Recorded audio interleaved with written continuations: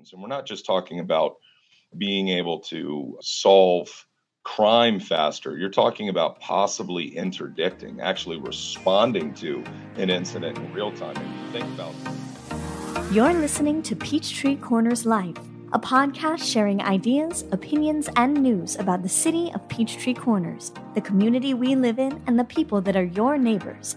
Now, your host, Rico Figliolini. Hi, everyone. This is Rico Figliolini, host of Peachtree Corners Life and several other podcasts that covers the city of Peachtree Corners. We have a great show today that we're going to be talking with Chris Lindenau, the CEO of Fusus, which is actually based in Peachtree Corners. Hey, Chris, how are you? Hello, Rico. Thanks for having me on. Sure, absolutely. Before we get into the show, I just want to introduce our sponsor, which is EV Remodeling. They've been a corporate sponsor of ours for the past few months, and they've been supporting our journalism not only on these podcasts, but through the magazines that we publish. So you can reach out to them. They've been a great supporter of ours. They are also based in Peachtree Corners. So speak to Eli, who's the owner at EV Remodeling, Inc. And you can find that at evremodelinginc.com. So let's get right into it. Technology has advanced so much as far as the last few years. And we've gone from, having a ring on the door, on the front door, just to see if that UPS package came or if it's been taken, but nothing else to be able to do with it. Some people say, well, some of this technology is really not helpful, except that it shows maybe in the post-event of what happened that maybe some crime occurred. And maybe sometimes it can be used to find someone. But in the move from going from Ring and smart devices that's out there to a bigger drive of not just private and commercial safety, but community safety, there's been a big void, right? I mean, you have Ring, you have a bunch of other devices out there. And even when I look at my home and say, well, I can have several different devices, they're not all talking to each other. Right. You've sort of solved that, right, Chris? I mean, Your background is military. I mean, it's a great background to have coming into this. So, in fact, let me take a step back. Yeah. Give me a short 2-minute bio, if you will, of your background and your experience, and then we'll jump right into the rest of it. Sure. Former military officer, graduated from the Naval Academy. Like so many, military personnel kind of transitioning into the private sector, you kind of think about what's next.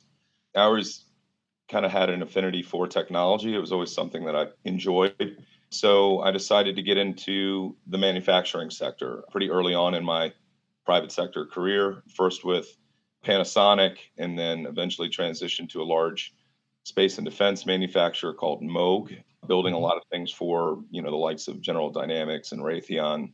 And then subsequent to that, I actually, for the first time in my career, got involved in public safety with a company called Utility that was building, among other things, body cameras and in-car video systems for law enforcement. And so if you look at where we are now in the company that I founded back in June of 2019, it was really an amalgamation of all of these different skill sets that I've kind of picked up, not only in my private sector career, but also prior to that, my military career. Just a lot of background in safety and crime and helping certain agencies like that.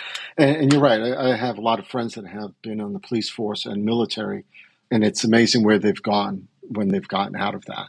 So your company provides what's being called real-time crime center in the cloud, right? It's working not only across the country with California agencies, transforming the way they operate within their communities, providing safety to the communities that they represent, and building stronger relationships, it seems, between the businesses and citizens within those communities. That's right. But you're also in Peachtree Corners, and you're based in Peachtree Corners. And just recently, the city actually signed a contract with Fusus to be able to do some stuff here in the city. So can you sort of explain a little bit about what that agreement entails and where we are with that? Yeah, sure. So, the Real-Time Crime Center in the cloud platform is really a public-private partnership platform. It allows law enforcement agencies like Gwinnett County PD here in the West Precinct, which covers Peachtree Corners, which is obviously where our headquarters is, and that's where the contract is that you're referring to, our city here in Peachtree Corners. What it allows them to do is basically aggregate data sets throughout the community.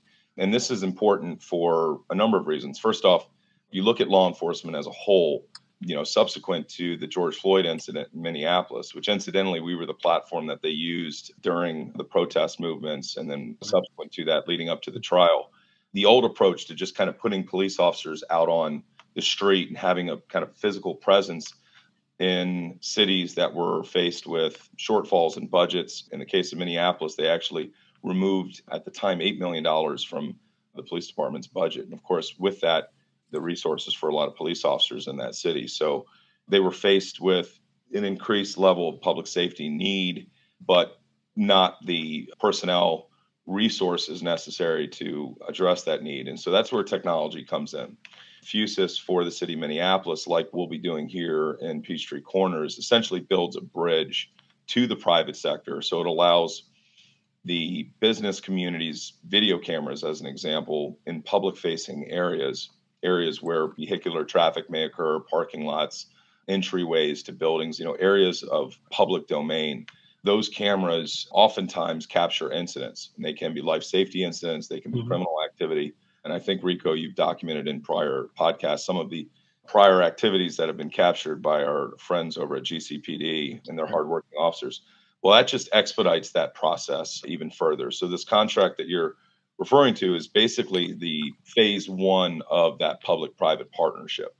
So if I understand correctly, there's a program out there, I think it's called Connect Peachtree Corners, where essentially not only are you being able to wire, if you will, or to bring into the network or the cloud private companies and city cameras, but you're also looking to register citizens, home residents, cameras, rings, other cameras that might be outward facing to roads and stuff, voluntarily, where citizens like myself, if I have a ring or an outside camera or two, that I can actually volunteer to register to say, I have this here. If you need it and you're Gwinnett County Police and something happened in this neighborhood and you need that, they can literally know exactly where it is versus canvassing 100 homes to find out if any of them had a ring and if any of them were working. So that's truly part, I think, of expanding what you're doing, right? Being able to provide that.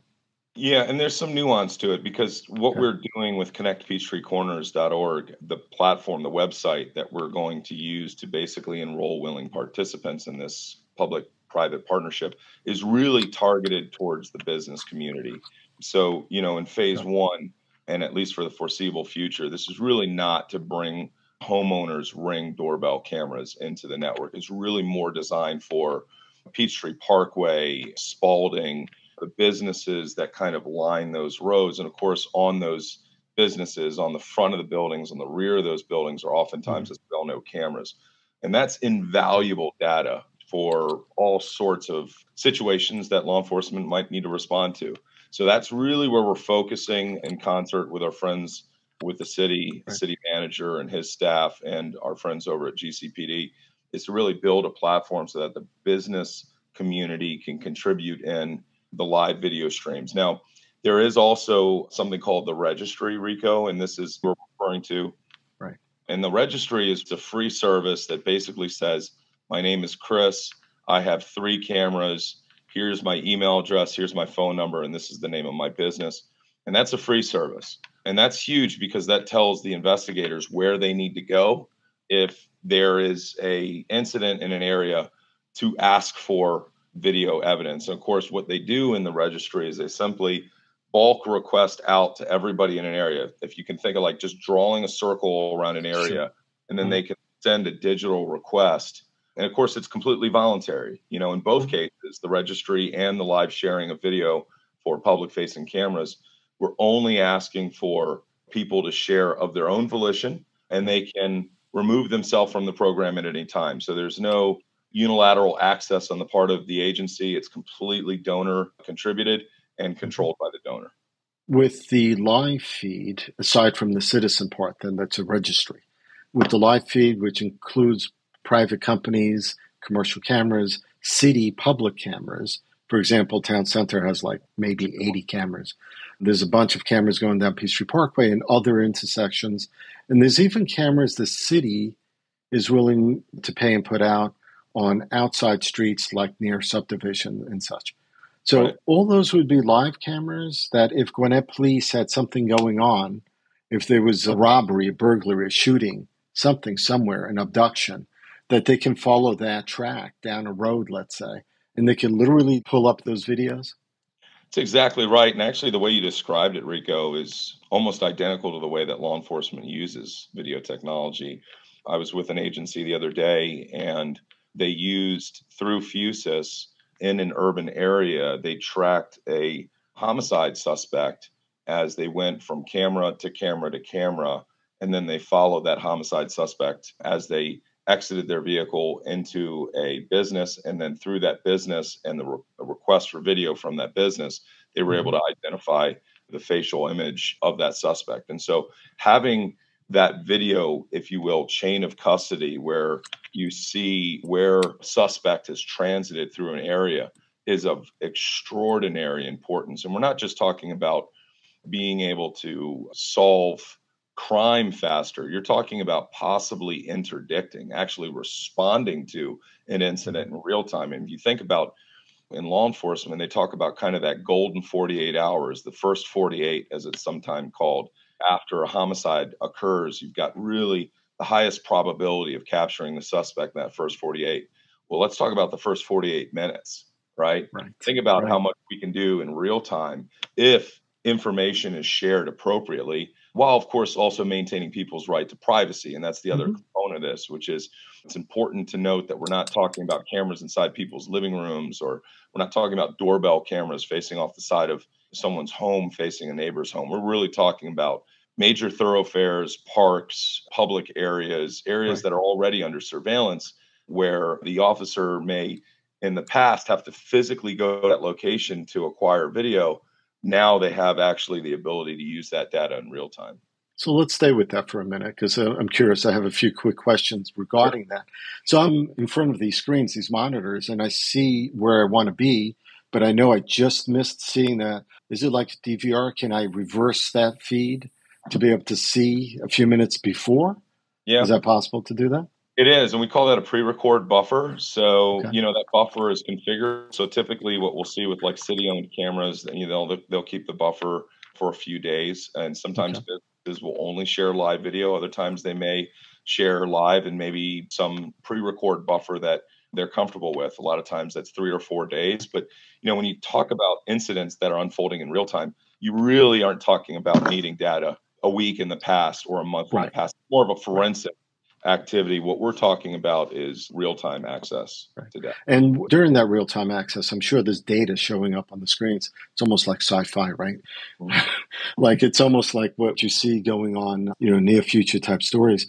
And there may be data on there because some of these cameras may be license recognition, plate readers and stuff. So with that, they could pull that up as well at that moment. So cars passing by, they're following it down the line. Beyond just pulling up the license plate reader, think about pulling that up in context with surveillance video. So now you know where the vehicle was at the time. So now you have a time mark where you can pull up the closest available live surveillance feed, and you're seeing both in concert.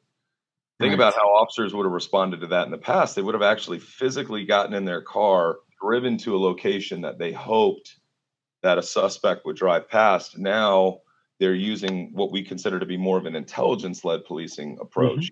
And that not only helps them do their job, but it also makes best use of taxpayer funds, right? Because now you're not just throwing personnel resources at a challenge, you're actually using technologically enhanced response mechanisms. Yeah, absolutely. And I think I could go further and just say that I think that if they're following someone down the road, instead of ending up being a police chase, a car high-speed chase somewhere, that actually can be ahead of where they're going almost, throw out the chain and blow out the tires. I mean, and we're talking about cars, but it could be someone on foot as well, to be able to see where they're going, if they've fled the scene, more eyes on the street, if you will, to allow other surveillance to be enhanced with what they're doing, like you said. So, I mean, I see a lot of possibilities. Now, to dig in a little bit more, we talked about privacy before. Facial recognition is part of what a lot of people know about, right? Because your iPhone can recognize you. It'll open an app based on your face. And it almost doesn't matter what you're doing sometimes, unless you're doing like a blow-up face, then it might not recognize you, right? But using AI, using machine learning, being able to recognize that is not necessarily part of what you're doing. It could be done later, but it's also used for identification as well, no? Yeah, so artificial intelligence is kind of a broad term, and it gets thrown around quite a bit. At Fusus, we kind of simplify that. So when we talk about what we've built, we have data scientists on our team, our research and development team. And what these data scientists do is they basically identify the fact that you have a white shirt on. I have a dark shirt on. And so if I'm looking in video for a missing person or an injured person and they're in a park and the 911 call comes in and that call says, well, this person's wearing a white shirt, that alone may take what is 1,000 people in that park down to 100, right? So now you're, by a large extent, really making that area of focus more constrained, and that helps them in a real-time response scenario. Take that one step further, Rico, you're wearing a bag on your back, right? So now 100 becomes maybe 10. And then we'll add in there that you have blue jeans on, for example. So now that 10 goes down to maybe 2. And so artificial intelligence in our world is really just a way to kind of take what is a large, broad view of video and really kind of funnel that into something that's actionable. Because, what you're looking at, Rico, you're dealing with human beings, right? And there's this concept of information overload. And so there's diminishing marginal returns, obviously, on investment. As you add more cameras in a city, you can't just stare at more cameras on a screen and have a better idea of what's going on. Right. It's inversely proportional, right? So what AI does is it's kind of the equalizer. It says, listen, these cameras are now smart and they act almost like an alarm. We're missing a child that was wearing a backpack with a white shirt and blue jeans. Now our cameras in the city of Peachtree Corners can look out for that missing individual and then signal to the officers that, hey, we may have a possible match. And obviously that can make the difference between saving that child's life or them being taken out of the city limits. And that's obviously what we're trying to do. Right. And so for an individual to hear that, that doesn't just mean that they're looking at other screens to say there's a child with a backpack. Literally, the system is recognizing that and will show those images on the monitor as the police are investigating it. That's exactly right. The platform rollout that you're doing in Peachtree Corners is pretty much what we discussed just now, right? That first phase. So I imagine there's a second phase. So what would be involved in a second phase of this?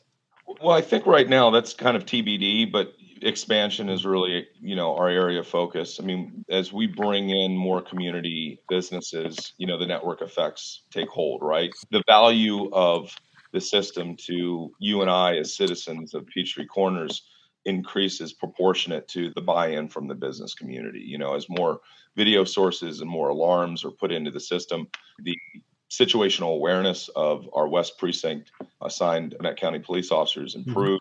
And as such, the thought process is their ability to provide us public safety improves as well. So phase 2 is really at this stage thought to be more of an expansion upon phase 1. In phase 1, we're looking at really developing kind of a critical mass of adoption. And I think we've identified some businesses, some areas of interest that we'd like to reach out to and encourage their participation.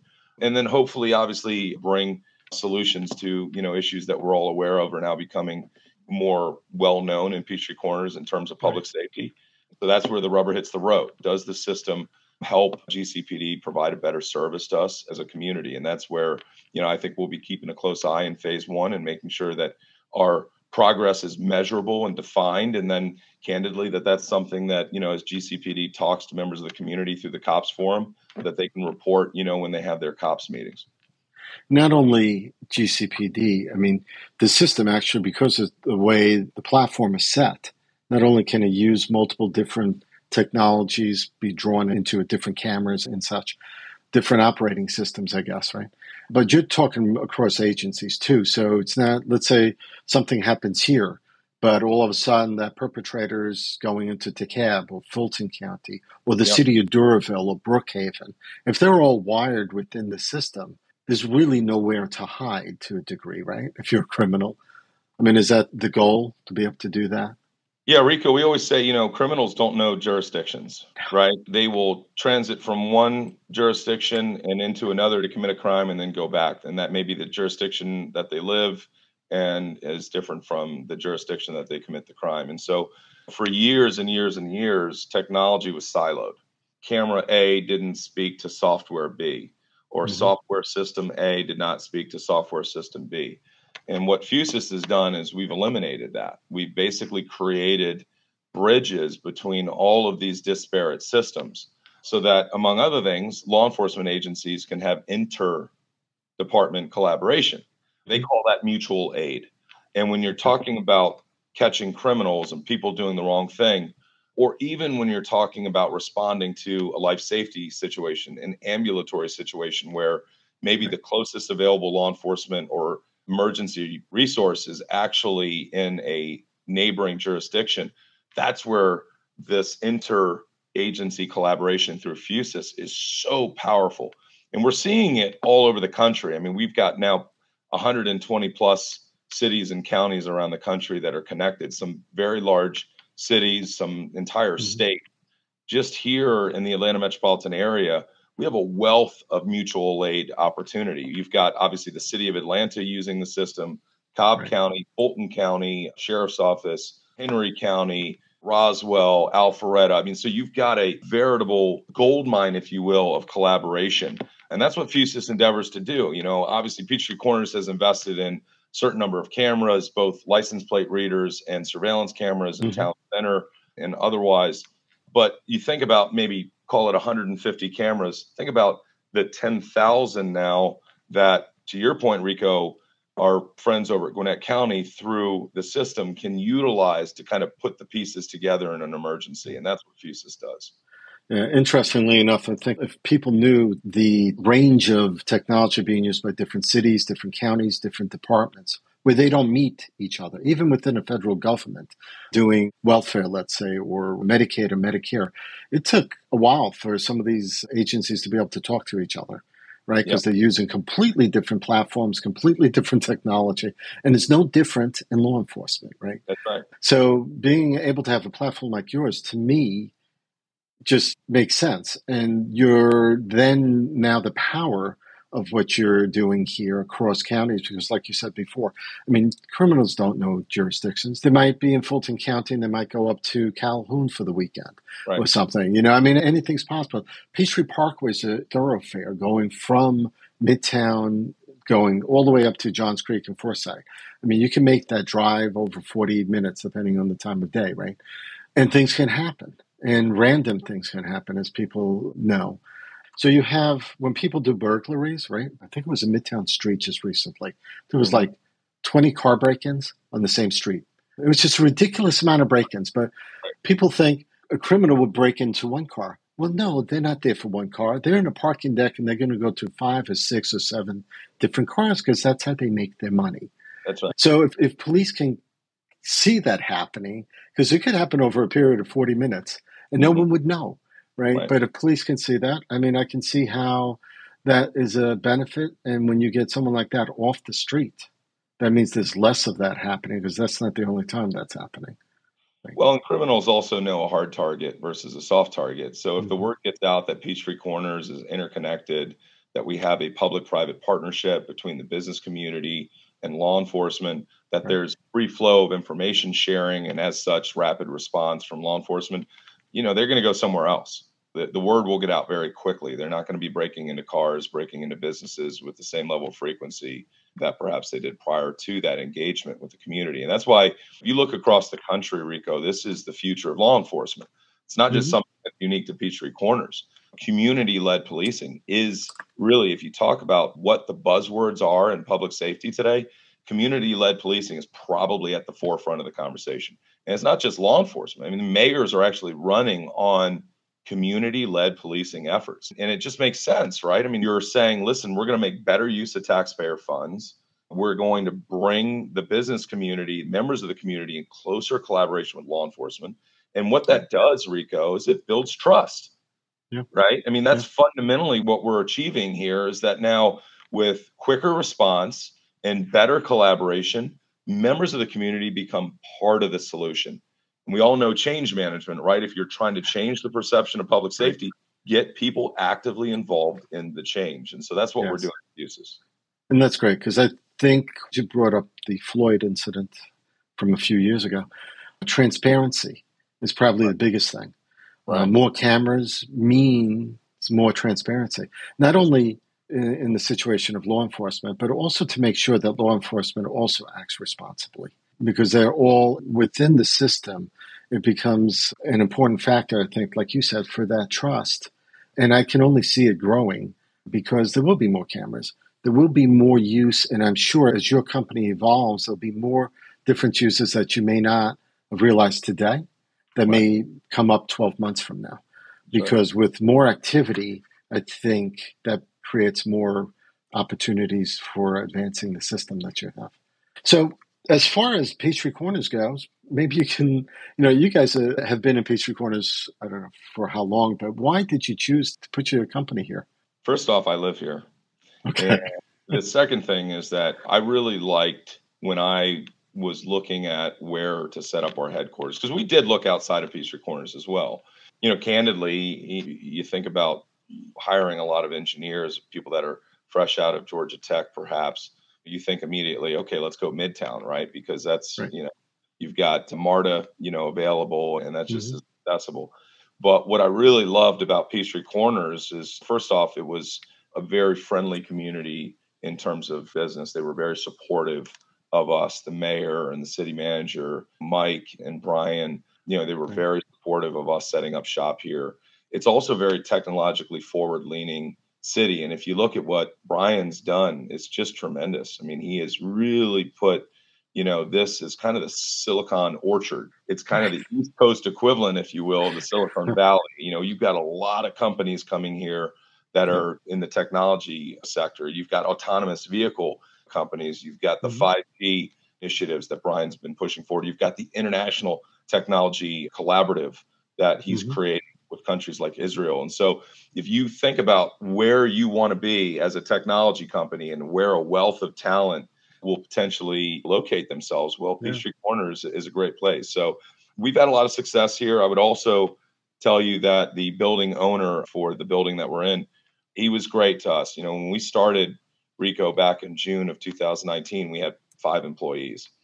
And as a new company with 5 employees, and we had a fold-out table. That was our conference table, right? Oh, that's funny. And, all of us left good-paying jobs and really kind of, on a hope and a prayer, right, to make our own company. And so the building owner was very kind to us when I said, listen, I can't sign a long lease, and it's got to be a very reasonable monthly rate. But we wanted to be in a nice building because we had confidence that we could, if we put our heads together, we could grow something. And sure enough, Bud was really kind in giving us kind of a no lease space to rent. And now I'm happy to report that I'm his largest tenant, and we have 100 employees and growing, and we did it in a little over 2 years. And so pretty excited about where we are, but, even more excited about where we're going. Excellent. It's good to have you here. And you're right, Brian and the city has done such a terrific job. I think there are 20 countries represented here, between companies like Valmet, that's I think out of Finland, agencies and chambers like the French American Business Chamber that's located here, and companies like Intuitive Robotics that just is building out their 5-building campus. I mean, I don't think people understand to some degree that lived here for a while how much is represented within the city. So cutting edge, having companies like yours here really has made a difference here. And certainly I'm looking forward to the difference it can make in community safety. It's good to have you on. I appreciate, Chris, your time with us. Everyone, if you're looking obviously for additional information, where can they find additional information on your company? Rico, we'll have the connectpeachtreecorners.org website. We'll have that up and running here soon. And we'll have contact information and all sorts of ancillary data. So people are trying to learn more about the opportunity and how to contribute and how to participate. Please take a look at that website. And we're, of course, here, Fusus and Peachtree Corners, and they can always reach out to us directly at fusus.com. And we look forward to supporting the city. This is our home. This is where my family lives. This is where our children go to school. And so, obviously I have a vested interest in making sure that, this program's successful and that we take care of our fellow citizens in Peachtree Corners. So thanks for having me on, Rico. Sure. Appreciate it, Chris. Thanks for being a good neighbor. Everyone, thanks again for joining us on this Peachtree Corners Life podcast. Look out for our next issue of Peachtree Corners Magazine and our newest Southwest Gwinnett Magazine. That'll be coming out in the next month or so. But stay safe and have a great day. Thanks for listening to Peachtree Corners Life with Rico Figliolini. You can listen to the show wherever podcasts are found, like iHeartRadio, Spotify, and Apple Podcast. Leave us a review too. It helps others find the show as well. Don't forget to like our Facebook page and YouTube channel for notifications of our live simulcast video streams of the show. Catch our other podcast shows at livinginpeachtreecorners.com. In fact, you can listen to our other popular show, The Capitalist Sage, a twice-a-month podcast about and for businesses. The show brings you interviews with business owners, leaders, and subject matter experts. Find what you need to meet today's challenges that every business owner faces. Check out the show at thecapitalistsage.com.